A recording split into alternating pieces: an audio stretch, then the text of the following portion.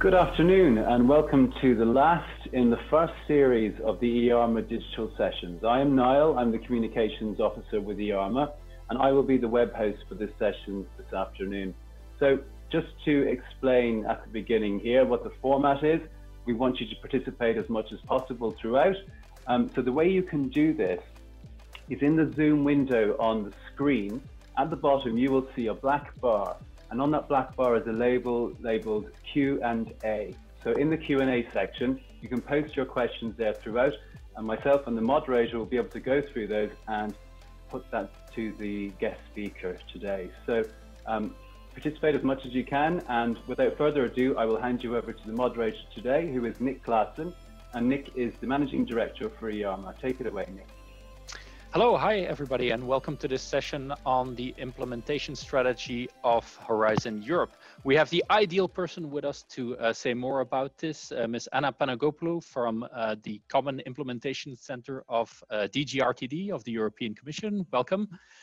We would have been today the first day after the conference where Ms. Panagopoulou would have spoken and delivered as a keynote. Unfortunately, of course, the situation is different in a sense, but we are very, very happy and look on the bright side that we can host her today to say a little bit more about Horizon Europe and how that's all evolving. This is, as Nyla said, the last session in the digital sessions. We have put on sort of as a part replacement for the conference, although, as you know, the conference has been postponed to the end of September. And we are following up closely how the situation evolves if we can gather in Oslo at that time. Now, what I also want to say is that, like Niall has said, that we have a Q&A section, so you can ask questions there. We will be first going through the slides and will not interrupt at that moment, but we keep stock of the questions that have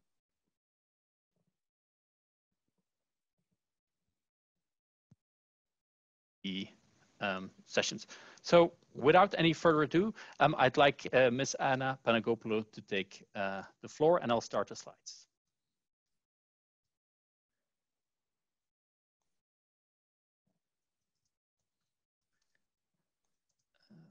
No. Good afternoon, everybody. Thank you, Nick, for this introduction. I'm very pleased to be with you today. And I would like to thank Nick for the invitation and for organizing this digital seminar on the implementation strategy, Horizon Europe implementation strategy. I hope all the participants are well and safe and you manage to cope with this particular situation that we all live. And I would like to say that the last, I think it's more than a month that we are living in these particular circumstances, we managed to survive thanks to the digital means that we have in our disposal. And I also believe that probably many other events, including the RNI days that we plan to organize also in September, probably they will be organized in a hybrid format, if not, depends on the situation, in a digital format. So for me, it's the first time that I participate to such a big event and I have to give a presentation, and it's going to be a test exercise for me. So I would like to apologize if I'm not going to be perfect in this first pilot for me. Horizon Europe program discussions are ongoing, but of course, as you know, the discussions on the new MFF are a little bit stuck. So I'm saying that because although we would have liked to be much more advanced on the preparation of the next framework program, in a way we are depending very much on the conclusions of the discussion on the next MFF. And it's going to be quite challenging to reach an agreement, which means that we cannot conclude the policy discussions that we have under Horizon Europe, and we will not be able to start with the program as it would have been foreseen with first calls in 2020. So the plan is that we are going with the first calls in 2021. Nevertheless, when we started to prepare the Horizon Europe proposal, and we are thinking how we are going to go with the political discussions, the discussions at the Council of the Parliament, we thought that it would have been extremely important to start thinking about the implementation modalities.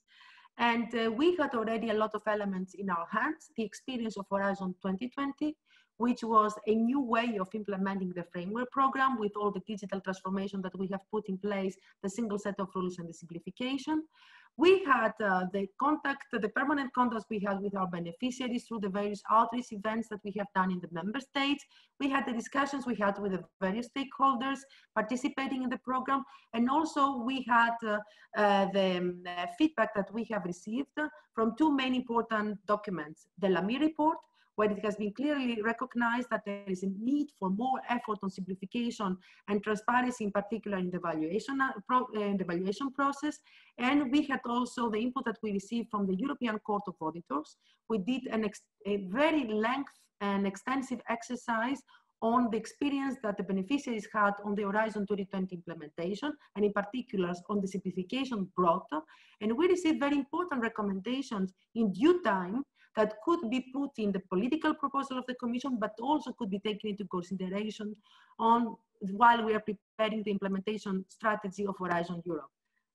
If we go now, what is implementation strategy and why we started to do that? Actually, because of all these elements, because of our experience, we thought, why not to start preparing an orientation document where we put down the list of areas that we think that we have to improve, or a list of areas where we think we have to start thinking how its implementation would take place because there are new novelties in the program. What we want to achieve, we know very well that whatever you put in the policy discussion and at the political level, it will not be efficiently, effectively implemented if it is not accompanied by the appropriate implementation framework. And that's why we thought that we have already to start thinking about it. And then if we want to maximize the impact of our money, of our investments and of our program, and if we want to achieve the political objectives, we need already to think how we can best implement the program so we achieve easier access to the program, simple implementation, and as much as possible, thinking already how we can demonstrate the impact of the program, which is going to be one of the biggest priorities the next framework period. If we go to the next slide, Nick, I would like to stress this. This is a real co-design co-creation process, which has started with an online co-design exercise. I would even say that we started with the last simplification workshop that we organized in January of 2019, where Nick also participated, and I was always very happy to collaborate with Nick and EARMA in this context. We had an online design exercise, co-design exercise that took place during summer 2019 till October. And we have finalized the first implementation strategy at the end of 2019. And I'm very pleased to inform you that today, and in view of this digital workshop, we published this implementation strategy on our website. And my colleagues will send to Nick the link so that at the end of my presentation, you can have a quick access to the implementation strategy and you can read it. Pay attention, this implementation strategy is going to be a living document.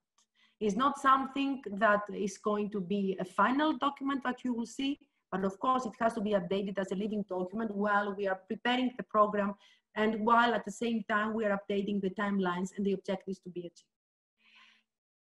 But why I'm insisting so much that it's a co-creation exercise? Because we started discussion at the RNI days, the first RNI days that took place between the 24th and 26th of September, where Nick also participated, and I assume many of you, and Nick participated in particular in the session of submission and evaluation. We organized consultation events at national and regional level. So we visited all member states to discuss, to listen to them, to discuss with them what are your lessons learned from your participation to the program. What do you think that we have to improve in order to reach your expectations?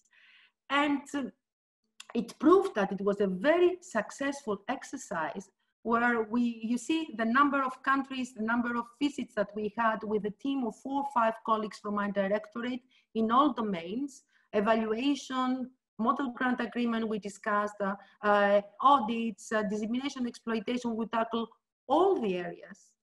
And we took on board the feedback that we received. What is the main feedback that we receive through these consultations? People that are in general happy with the implementation framework established on Horizon 2020. They agree that it's simpler than in the past. They consider that it's a good example in relation to other programs. And I'm thinking in particular about shared management programs that sometimes create more complexity on the implementation. But they still see that there are areas where we can improve the situation. And of course, the areas that they consider that they are critical and we can do more is in the work programs that sometimes are quite complex and it's not easy to follow and to respond to the calls. It is to reduce the complexity of the application forms and the length of the application forms and to take it right from the very beginning. Is the transparency on the evaluation system, how the applicants, they can receive better feedback. And it rings also a bell in relation to the quality of the experts, whether we could be able to guarantee better quality of experts. Then, in relation to the financial system that we have put in place, more flexibility and more, I would say, more simplicity on the reporting, financial reporting system is something that we have heard of about, and less risk for errors, because of course, as you know, you may implement a fantastic project, but if you don't make it right administratively, if you don't follow the rules established in the rules of participation by mistake, the auditors will come and you will have to give back some budget. So the simplicity of the financial system, it was one of the issues that has been highlighted through this discussion. And of course, another aspect that we have heard a lot is how we can make it possible to improve the synergies between the different funding programs, between the funding programs already centrally managed by the Commission, but in particular between Horizon Europe program and shared management program, structural funds. This is one of the big areas that have been addressed to us and how we can improve tools that already exist in order to promote these synergies, such as the Seal of Excellence, so that it will not be their implementation as complex as it is today, but we will facilitate its implementation. So more or less, I would like to say that this is the main elements of feedback that we have received, as well as a lot of questions on how the new elements, the new priorities of the program are going to be implemented. I'm thinking in particular about missions, is something completely new, how we are going to put it in place. I'm thinking about the European Innovation Council, but of course there we have already the pilots that they are running, so we already have some experience on how these pilots, this EIC pilot could be improved its implementation in the future of the Horizon Europe program. And about the simplified cost, a lot of questions about lump sums. We're on the first lump sum pilot. What is the experience? What we have to expect? Is it a good model or not? Can we use it in the future? So this is the framework of discussion we have. So on this basis, we have established this implementation strategy around 4 guiding principles. First of all, how we will be able to maximize the impact of the program. In the scarcity of the resources that we have now, in the new MFF, where impact is going to be one of the cross-cutting priorities, and all the programs they will have to be able to demonstrate the impact and how they provide solutions for the citizens and the needs of the society, we need to be able to demonstrate that our program is really delivering an impact. Second, how to ease access, a greater transparency and further simplification. I think I elaborated already why is that. It is a great demand to improve the evaluation system and increase the transparency of the evaluation system, but also to give the possibility to newcomers to be able to participate to the program. The third area that we are addressing through the implementation strategy is the digital transformation. So how we can use the new tools and means that we have in our disposal in order to enable an effective implementation of the program. And also how, I would say, we can use beyond the digital transformation, the possibility of being in contact with the beneficiaries, and whatever we improve, it will come out from the permanent contact and feedback that we receive from the beneficiaries. And finally, the synergies with the other EU spending programs is a key principle that we would like to address through the implementation strategy. In practice, I would like to to present the implementation strategy in three main components. The first one is the more, I would say, operational, the program and project life cycle. So through the implementation strategy, we will try to address all the aspects of the program life cycle, from submission and evaluation, preparation of the calls, up to the feedback to policy and data and reporting. So you may see in the first circle, we have all the aspects: work programs, submission and evaluation, model grant agreement, simplified forms of cost, control strategy, dissemination, exploitation, feedback to policymakers, and data and reporting.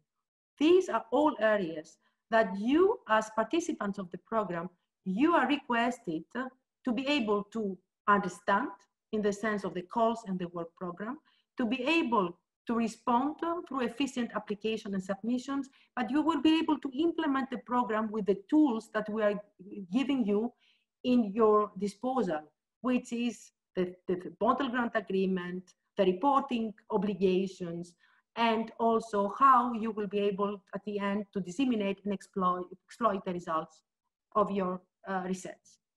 So this is the first area we try to see how we can improve the situation and what are the novelties that we're going to bring in the system.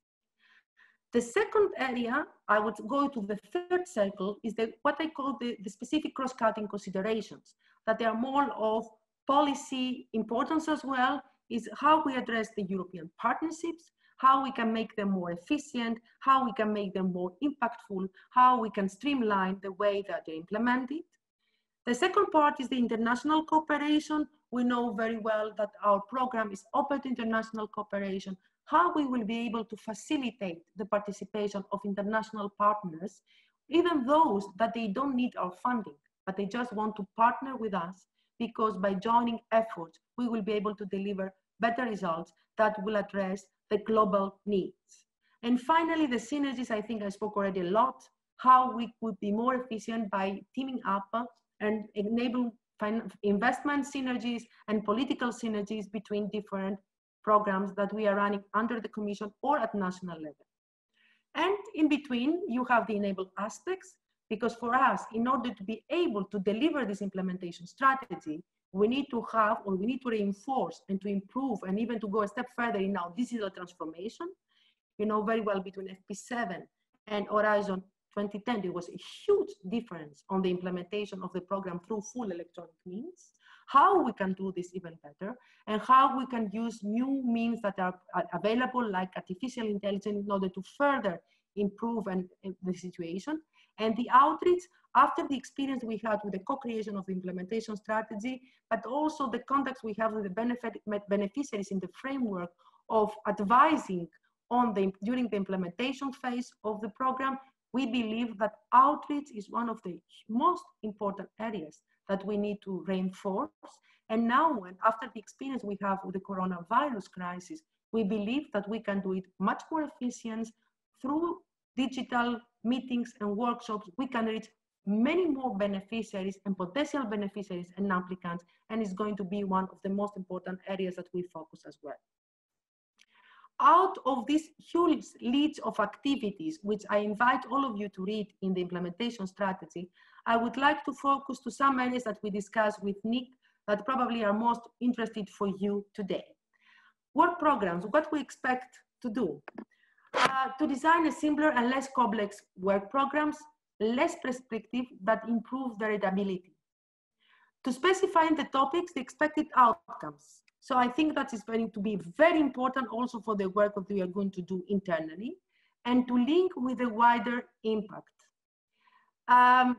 Therefore, we'll try the topics to be open to a range of the range of different pathways to achieve them. So in other words, we are going to introduce the notion of the key impact pathways that they will be in the work program, and we will try through during the implementation of the work program and through your reporting to be able to deliver some information about what is the impact that this work program has. Then we would like to consider more frequent use of topics so that it will be possible to offer the possibility for submission for more than 1 year.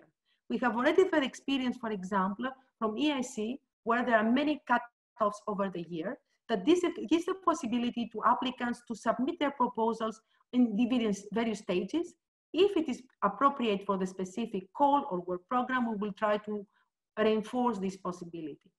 And finally, what we will try to do, we will try to integrate as much as we can in the funding and tenders portal, information about the institutionalized partnerships, including EIT.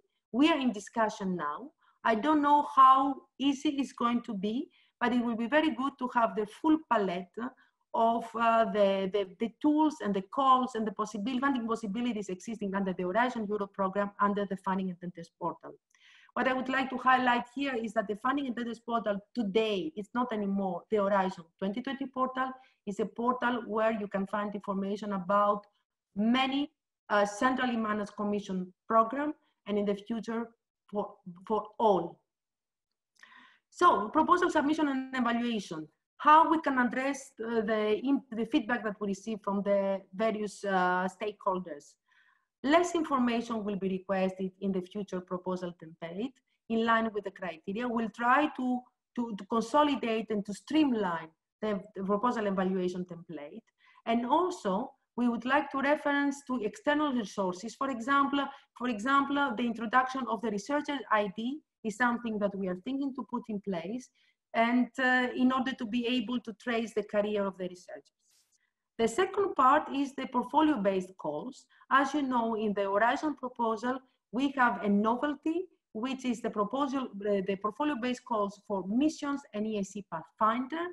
So there we have to see how in practice we will be able to develop the modalities for the evaluation and the selection of projects that they have to compose a portfolio. And this is going to a little bit diversify from the standard approach that we have up to now, where we follow the absolute ranking list, and then we are not able to achieve a composition of portfolio of projects that are necessary in order to implement a specific mission, or it is the portfolio project that we need for the implementation of the EAC Pathfinder. Then the right to react. This is a novelty, and it has been used as a rebuttal evaluation system in many member states. What we will try to do is to test it under Horizon Europe program in a particular call. And what we would like to see is whether there is a possibility in the stages between the individual assessment of the experts and the consensus report.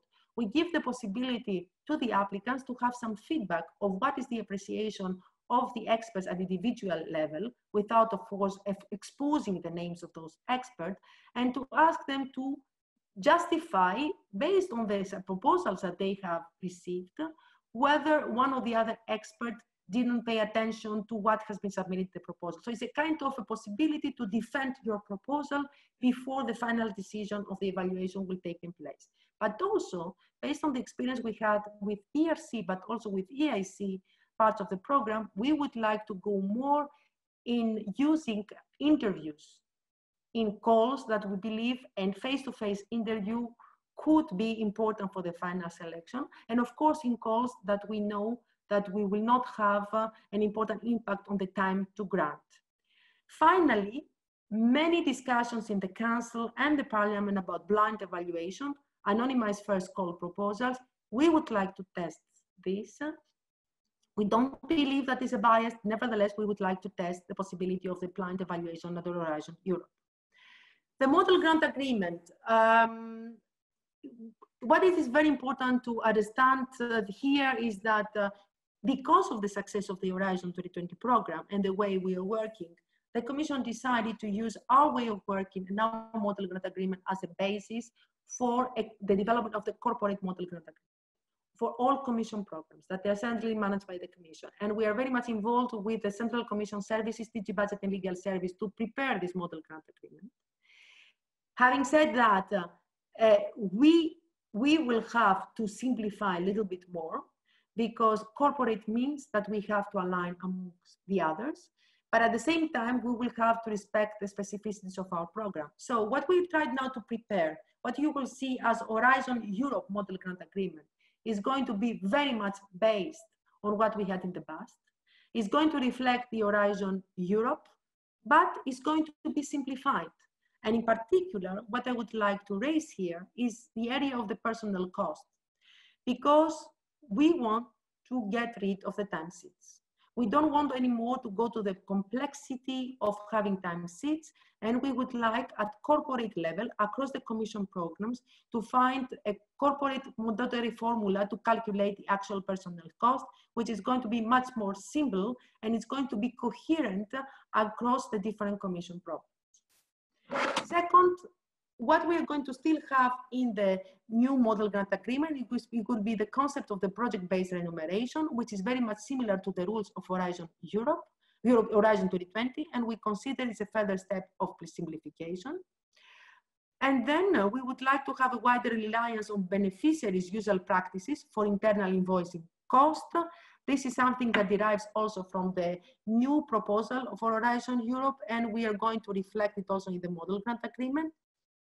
And finally, we would like to still have the possibility to have full unit cost based on Marie Curie and a full lump sum based model grant agreement. And of course, we will have to see what is going to be the experience that we have now by the full lump sum model grant agreement in order to see how far we introduce this tool and mechanism in Horizon Europe. All of you are familiar with these simplified forms of cost, and I'm thinking in particular now about the lump sums. You know, we have launched first 3 pilots in 2018, and we continue with new 12 pilots in 2019 in order to be able to assess the effectiveness and the successfulness of the lump sum project cycle across the entire cycle of the program, from the submission and evaluation up to the interim payments, interim payments, and the final closure of the project. Where we stand now, we have quite a lot of experience that we have discussed already through seminars with the member states and the NCPs on the evaluation. We don't have a lot of experience on the actual implementation. So what we have promised that in I would say 3 now, of 2020, we will organize a workshop where we will be able to share the experience that we have on the implementation of the lump sum pilot. And we are going also to divide guidelines in order to support the decision of using lump sum pilot or not in the upcoming course. So we really believe that we still have to continue to test this concept. And we are, I would say, very positive in the outcome that we have shown now, up to now, but it's not yet at the level that we can promote new calls on with using the lump sum pilot. So dissemination exploitation, this is an extremely important part. And it's extremely important part because it's very much linked to how we can demonstrate the added value of our program, the impact of our program also for the European citizens, for the market. And the motto of Horizon Europe is from the lab to the market. So how we will be able at the end to exploit the results of our program for the usefulness of the daily life of the citizens, to upscale up in the market, but also how it will be possible to use the results of our program for policy making, for societal needs. What we try to do, and what we have started to do already under Horizon 2020, and we want to improve in Horizon Europe, is first of all, is to improve the guidance on dissemination exploitation to our applicants and beneficiaries. And we do know that sometimes it's very difficult for you to comply with the obligations that we have on dissemination exploitation. And this is an area that we extremely important for us, and we would like to improve the situation through our proposal and the reporting templates. The second area is how we incentivize the beneficiaries to think about exploitation, to take the opportunities about exploitation. And there, I hope that you're familiar that we have launched a first pilot Horizon Impact, Horizon Results platform. Sorry, I want to speak first about the platform, where there is a possibility for you, on the basis of the results that you have, and you think that you would like to advertise them, because you cannot exploit on your own, you can put information on this results platform or your project, that its results, about the eventual stakeholders or demand side that you would like to look at that could exploit the results of your project. And we have established this system already, and you can use it. The Horizon Impact Award is another means to incentivize you to publicize and to exploit the results, So we really look at projects that they have made the best effort and they manage to exploit the research results and to use them and to deliver impact. And we have the first release of this prize last year with a lot of success. And we have the second release of this prize again this year. And we know already that we have more than 300 applications, and we hope to demonstrate the importance of exploitation of the results and the benefit that you also have by exploiting the results of your projects. And finally, what we have put in place and what we will continue to put in place in order to support you in your efforts to exploit the results is the dissemination exploitation boosters. We are going to have very soon a new framework contract to support you with expertise in order to develop your business plans and go to the market strategies, or to provide you IPR guidance through the IP boosters.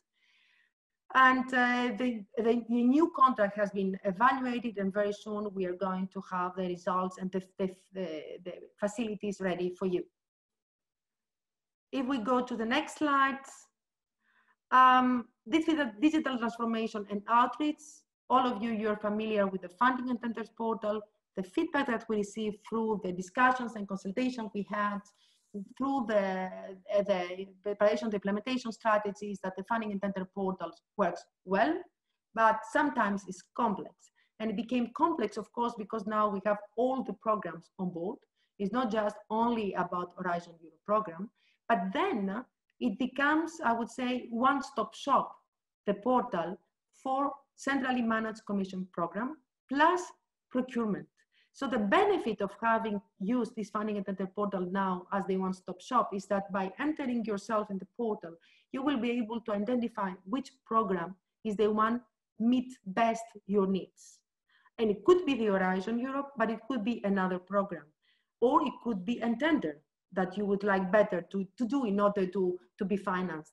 And also, it will give you the possibility and will give us also the possibility to reinforce the synergies also at programmatic level. So if we anticipate already a synergy between Horizon Europe program and call, and one call at the live project, for example, program, for example, where we have the possibility of sequential funding between the two programs, we can have the possibilities and the way to address it through the funding and tenders portal. But of course, because the complexity is increased, we have to improve the functionalities and the searchability. And this is what we will try to do. And what also we will try to do is to have a multilingual support. So we're already thinking about using multilingualism at the main pages of the program and also in the registration process, so that we can facilitate and we can demonstrate the openness of the system to everybody, every applicant in the member state. The second part that we will try to improve is our engagement with the stakeholders. For us, it's a continuous process. I think now that we have put in place the implementation strategy, and while we put in practical implementation, we put the tools and the means in the system, we would like to continue the engagement and the discussion with all the applicants, beneficiaries, and stakeholders to see on continuously basis how we could be able to improve the system and the situation. That's why we will very much engage with the national contact points and the member states in order to be able to organize info days, coordination days events, but also events where we will be able to listen to you and to reply to your questions and to adapt the system to your needs. So for us, it's a continuous process, and at the same vein, the implementation strategy is a living document, which is going to be certainly improved in the years to come. If we go to the next stage, synergies. This is a particular important aspect of our work, which is still ongoing.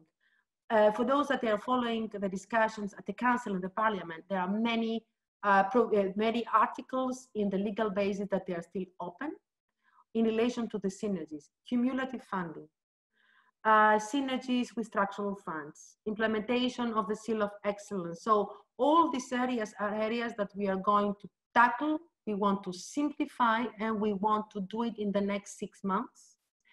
We are even considering how we can enabling better the synergies between structural funds and Horizon Europe, in particular thinking about the possibilities of transfer of budget, but I cannot say more now, but all these areas we are looking at so that will enable them and maximize the impact of EU investments, whether it's shared management, whether it's centrally operated management, in order to deliver the expected impact. And not so, what we'll try to do is through the model grant agreement, which is now corporate, is to facilitate the participation of our beneficiaries in more than one program. My final step of this presentation will be to speak a little bit about missions. I think there were a lot of questions already in the past about how the missions are going to be operated, and there is a very robust governance that we put in place for that, starting from the mission board. And the role of the mission board is basically to advise the European Commission. In which sense? First of all, mission areas have been identified, concrete missions have not been yet identified. And the concrete missions, they have to be specific, they have to be implemented in the next 5 to 7 years, and they have to deliver the results in this time period, and they have to matter for the citizens. This is why one of the main roles of the board is the engagement with the citizens and stakeholders. And also one of the main roles that they have, the mission board, is to define the characteristics of the project portfolio for the missions. Because as I said, at the end, it's very important to see what are those projects, those proposals that they have been applying for a mission that have to be retained at the very end in order to be able to deliver the expected outcome of these missions. There is a lot of, let's say, novelty in the sense of how flexible we have to be with the implementation of the projects under the mission, in the sense that it could be possible to adjust the actions or to terminate a specific project if it does not anymore link to the missions. But all these are issues that we still have to define in the coming period. So I don't know yet exactly how we are going to implement this part. And of course, it's very important how we select the experts that they are going to evaluate a mission call where it's not specific in a specific area, but it addresses a multi-sectoral type of projects and proposals, and how we will be able to select and brief those experts is going to be extremely important, as well as the evaluation criteria and the weighting that will be used. The framework conditions also will help to achieve the objectives of the mission. This is extremely important. Communication also, policy coordination and synergies. This is something that we have to keep in mind. Missions is not just instruments for the framework program. Missions are political initiatives. Framework contract is contributing to missions, but other programs, national investments have to contribute to the implementation of the missions. So the missions are going beyond the framework program. They are political priorities where we have to align investments in order to achieve them. Therefore, policy coordination and synergies is extremely important. And how we demonstrate the performance and the impact of the synergies is going to be also an extremely important aspect. So these are the areas that the mission board is going to advise the Commission. And now we are in the phase where we are receiving the feedback from the mission board, and we have to be able to put the exact implementation framework along these areas so that you will be able also to have a clarity on how you can participate to missions and how you will be able to participate to the implementation of the missions. Here is a timeline about the steps towards the Horizon Europe Strategic Plan and missions in the work program. As you know, we have an Horizon Europe Strategic Plan, which is going to set the multi-annual priorities in particular for Pillar 2 of the program for the next 4 years.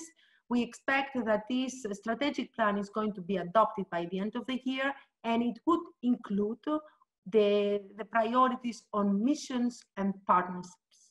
So where we stand now, we are in a situation where we are meeting with the mission boards. They have been established. We have received first mission proposals, And we are now in the situation where we try to refine the proposed missions, and through the discussions that we have, or we will have with the European citizens, which is going to be more challenging, of course, under the circumstances, we were going to come with specific proposals for missions. The upcoming RNI days, they're going to take place between the 22nd and the 24th of September. As I said, most probably it's going to be a more virtual or hybrid event we have to see. And what is important to highlight that there will be a dedicated session on missions, and there will be missions events. And also, I would like here to highlight there will be a specific hub on smart implementation and synergies dedicated to exactly what we were discussing today. So is this the last slide that I think is the last slide now. Huh? So I talk all about missions. So the objectives of the missions implementation, I think is very important. And of course, my colleagues, when we have to launch the first mission calls, they explain that. We need to have a flexibility through the portfolio approach. So in other words, we need to be able to have a coherent set of projects from different disciplines to achieve the mission goal. But also, what is very important, the portfolio to include all relevant ERAs. So it is a possibility to go through synergies with Pillar 1 and Pillar 3, from the lab to the market. I think it is very important to think about this flexibility which we need in order to deliver the missions. I think I spoke about the monitoring of the KPIs, because we have to be able to inform the portfolio adjustment and steering if it is necessary in order to achieve the missions. And the member states, we will be consulted on the portfolio evaluation. So in this respect, the evaluation system that we have put in place is not going to change. The co-creation with citizens, it's fundamental, because the missions and the results of the missions, they have to be something that the citizens, they're expected for. So we need to listen to them. We need to go close to them and to understand what are the expectations from the research and innovation system. And finally, what is very important, and I said it already, that we go beyond the RNI. So it's not only about Horizon Europe program, it's not only about investments beyond RNI, it has to do with the synergies with national programs and policies at the end. Finally, I would like to say that the missions, the calls and the work programs, they will be prepared by the Commission services and will be implemented by the agencies that they are going to implement the Horizon Europe program. Yesterday, we have announced in the Commission the allocation of our Horizon Europe program to agencies. And just to keep in mind that in the way that we see it, depending on the area of the projects that could be part of the missions, will be implemented by the different agencies, but the overall coordination, the overall monitoring, the overall guidance on the implementation of the project portfolio will be steered by the Commission. That's all for this slide, and then we are at the end. I would like to thank you very much for your attention. Sorry for the short interruption of my presentation. You can find the implementation strategy, as I said, on our Europa website. We will share the link with you. My presentation could be shared with you as well, Nick. I have no problem for that. And I would like to inform you also on something else. We do a lot of effort in the Commission, in particular in digital research and innovation, to reinforce our systems, our funding, in order to be able to address the COVID crisis. In our portal, you can find a platform that we have established on showing what are the activities that we will do in order to address the COVID crisis. We have an action plan with 10 actions discussed with the member states. Many of these actions are related to funding projects or to rearrange the activities of the projects in order to be able to work in areas that they think the project beneficiaries and they will think will be important to contribute to our effort to address the coronavirus. And we have launched an exercise where we ask project beneficiaries to express their interest if they think that with the ongoing projects, they can rearrange them, reorient them, and they can contribute to what our effort, our joint effort to address the coronavirus. So if you think that you are in this category of beneficiaries and participants, that you have good projects, that you could contribute to the coronavirus crisis, so we are very happy to accommodate this. The second thing I would like to say is that we do our best to facilitate your needs. We know it's difficult for you to implement the project in the current period. We know it's difficult for you to prepare your proposals. Therefore, we have extended a lot of deadlines for calls, and we also try to give the maximum flexibility that is provided by our financial regulation, so that you will be able to implement without problems your projects and to deliver the results, even if they are delayed. And in our platform that we have put in the Horizon Funding and Tender portal, you will find a lot of FAQs explaining to you what are the flexibility that we're providing to the project beneficiaries. You will find all the list of deadline of projects that have been extended. And you can also find information about investments that they are put in place either under Horizon 2020 program or under the member states in order to join efforts for our response to the corona crisis. Thank you very much. Thank you to all of you. Thank you so much, Ms. Panagopoulou. We will now be putting on the screen the link, also the link that we talked about the publication that was just discussed will be on the website. So it has already been added. So it's launching today, as I understand. There is then the time for us to start the questions. So go to where you had the link for this meeting. You will now also see the link directly to the document. I have a first question that I'd like to pose, Ms. Panagopoulou, and asking how the new organization, the new organogram of DG RTD has benefited this process, or how you see that. First of all, this is an organogram which is it's completely different than the previous one. And for our Director General, Jean-Éric Paquet, and ourselves to be able to come up with this organogram, it took some months of discussion at all levels. So what is the logic behind this organogram? I think you may see that we have Directorate A and B. The Directorate A is the one responsible for all the planning and programming of Horizon Europe program. Directorate B, the Common Implementation Center, has all the responsibility on the aspects of implementation of the program. And it is not by coincidence that these two directorates are one next to the other. It is because we strongly believe that preparation and policy developments in relation to Horizon Europe program have to be accompanied with effective and efficient implementation. So we have a strategic planning exercise that is ongoing, and we have the preparation of the work programs, and in parallel we have the implementation strategy and putting in place the entire implementation framework that has to be hand by hand.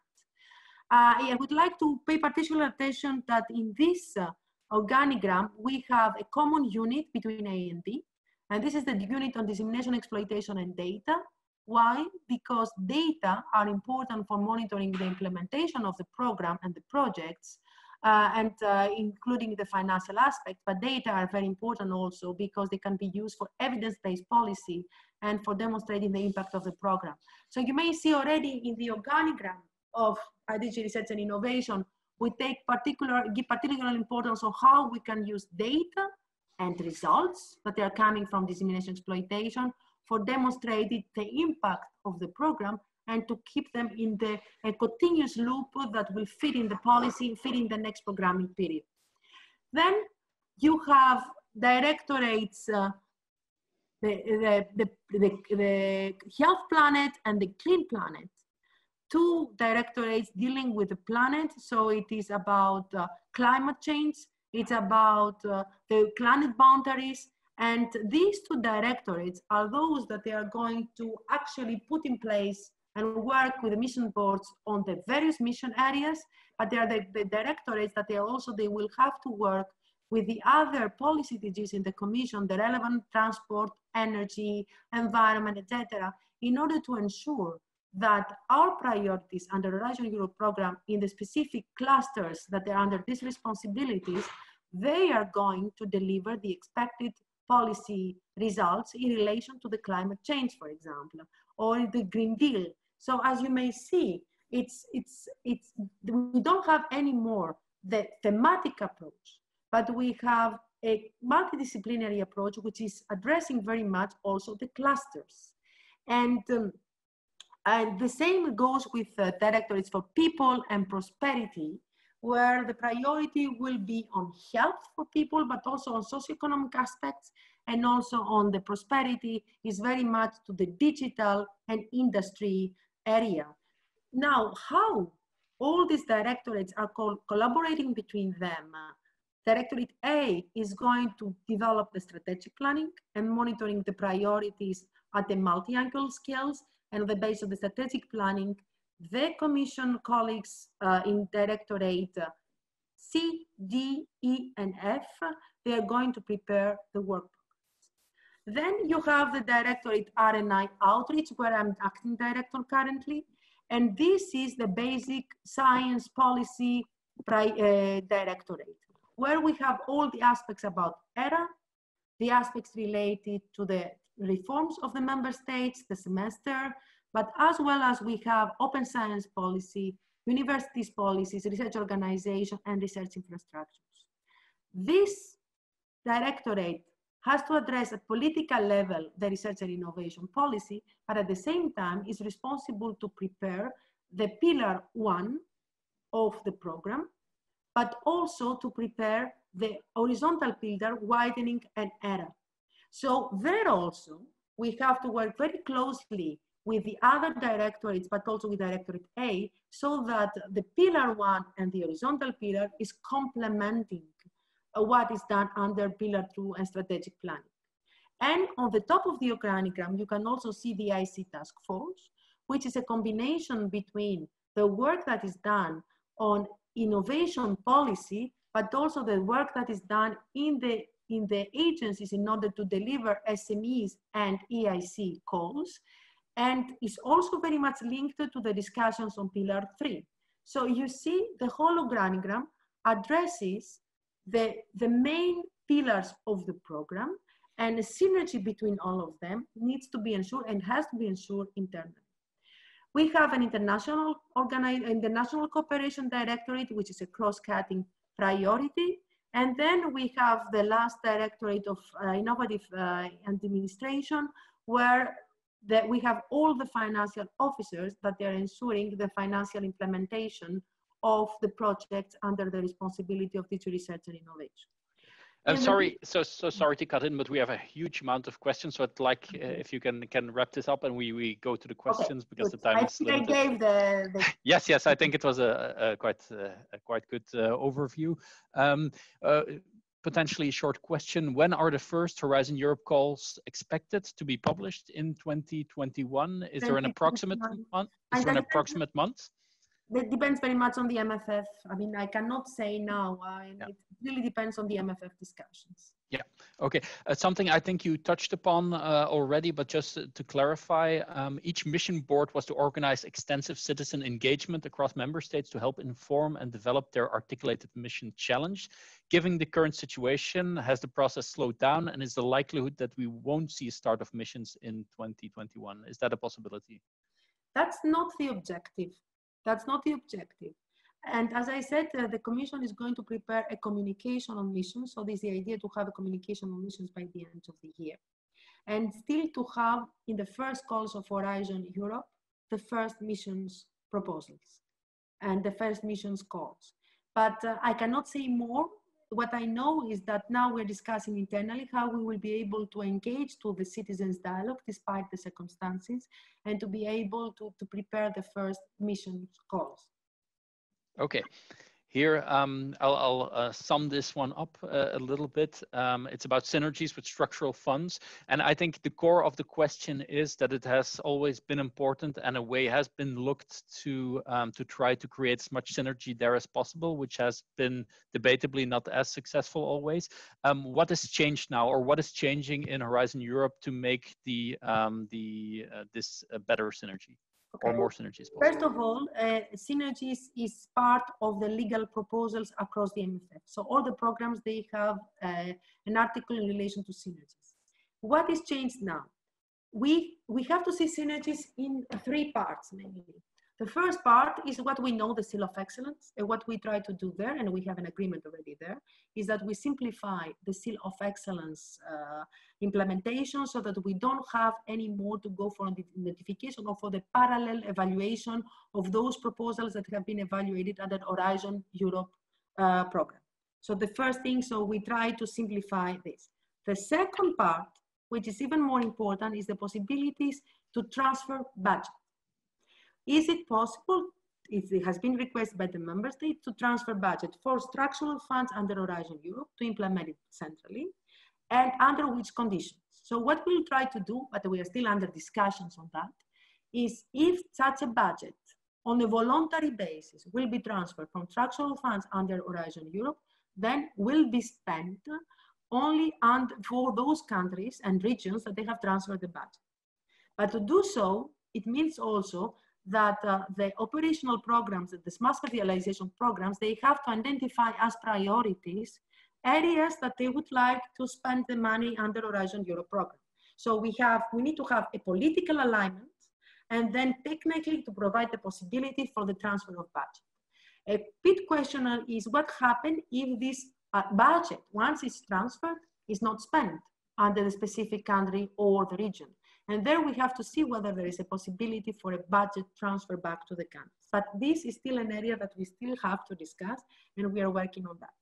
The third possibility on synergies is whether we are able to use money that are shared management, structural funds money, to participate of member states into partnerships. That's the third area that we will try to see how we can facilitate the participation of the synergies in partnerships between European funds centrally managed, Horizon Europe program, but also national contributions which are coming from shared management, from structural funds. So this is the third area we try to see whether it's possible to do it. And the fourth area has to do with the synergies under teaming and twinning, and there we will try to find ways to simplify and also to simplify through the general exemption block, the state aid rules, whether we will be able to simplify the procedures also and facilitate and give some incentives through the state aid rules. So this is the palette that we are looking at, the synergies between structural funds and Horizon Europe. And also what we'll try to see, whether it's possible to engage and ensure the synergies between centrally managed programs also on the sequential side. So in other words, can we have a possibility to ensure investment synergies between two programs at a sequential level, one after the other, but once somebody applies in Horizon Europe program for a project that could be exploited and deployed under another program, we have already the financial assurance that the money, the budget is reserved from the other project. So that once the results are there, the person should not have to apply again a second application for another program in order to see whether he can exploit these results. But we have a framework of collaboration already established from the very beginning. That's another area we try to see whether it's possible to put it in place. And finally is the cumulative funding. So now it's possible to use funding coming from different programs to different programs for the same action. In the past, it was not possible because there was always the risk of double funding of the same activities. So now we have the possibility to have two different programs with two different grants to contribute to the same action. And this is a novelty in the next MFF. Thank you so much. That's very clear. I want to go to a question on timesheets for Horizon Europe, as you mentioned that wouldn't be necessary, and then how this would work in regards to Horizon 2020. And the question, I assume you will refer then for these personnel costs to the daily rate. In such a case, How are we supposed to proceed with the financial reporting of Horizon 2020 project in cases when the project participants are involved both in Horizon 2020 and in Horizon Europe? It's a bit of a technical question. It's a very technical question. First of all, we're not thinking about daily rates anymore. Huh? We're going to the monthly rate, if I'm not mistaken, but I don't know whether Peter Hartwig or is with us, who could be able to reply the question. No, I don't think so, but maybe because it is a quite technical question, we could be, maybe we can refer to your team by email at a later date. Yeah, okay, super.